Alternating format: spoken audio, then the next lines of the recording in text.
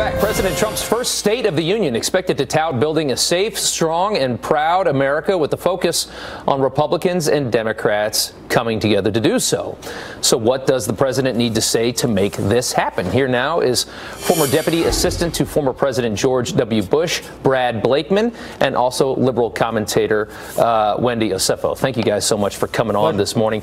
Brad, I want to start with you. We're going to pull up the five big pillars that we're expected to hear about in this speech, and they are right there: jobs and the economy, infrastructure, immigration, trade, and national security. At this point, the president has made some pretty strong headway on 4 out of 5 of these. Infrastructure he's still kind of working on, but he's made some pretty good progress on the rest, including, of course, the economy. Do you expect this to be a braggy affair tonight? He does like to boast about his accomplishments. Well, the president has a lot to be proud of. Yeah. When he came into office, we had somebody who's never served in government before, yet he took the bull by the horns and he challenged the status quo. And guess what? He delivered. We have the largest tax cuts we've ever had in reforms in 31 years. Exactly what he said has come true. American corporations are repatriating offshore profits and returning those profits to shareholders and, most importantly, their employees.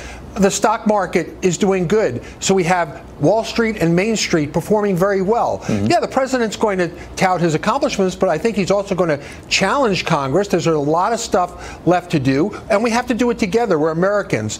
And if we all understand that these problems exist, like immigration and infrastructure, our crumbling critical infrastructure, then as Americans, we just need to join in and unite in a solution. So this is going to be, I think, a challenging speech, but it's going to be an uplifting speech to let everybody know this president is willing to solve problems. Yeah, and it's, he's seen actually, with the economic output and the great news we've seen is after the tax reform, he's seen his approval rating get up into the mid-40s, which I really think if he didn't have a Twitter account would be, much, much higher. Let's go to Wendy here for a second. There are a number of Democrats that have decided to boycott the State of the Union. Let's pull up a picture here that shows all of these people right here. There's 11 of them at this point.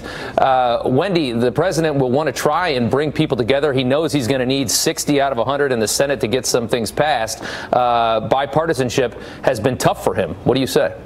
I agree. I think while those on the right would like for him tonight to tout his economic numbers, those progressives on the left are really looking for the president to bring us together.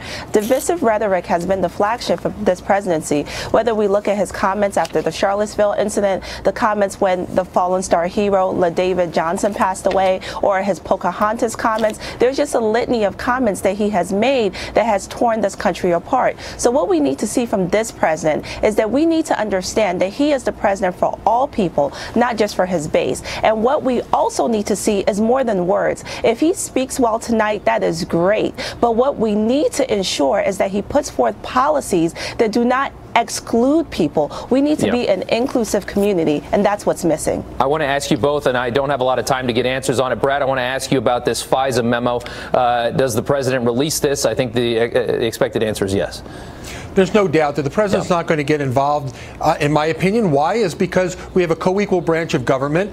They're making a decision. The president will respect it, and they've done the work. It's their work product, and the American people need to see it. Wendy, over to you. I mean, the left is saying this is all a distraction, but there are some pretty damning things that have come out so far as text between Strzok and Page. What do you say to this memo being released? Will the president release it? Yes. Should he release it? No. Even his own DOJ has said that this memo is reckless. So I don't think he should release it. So we're going to see whether or not he puts his own personal feelings in front of what his advisors are telling him to do. Okay, guys, thanks so much for coming on this morning. We're going to do this again tomorrow. We'll analyze post-speech. Guys, thanks so much. Thank you.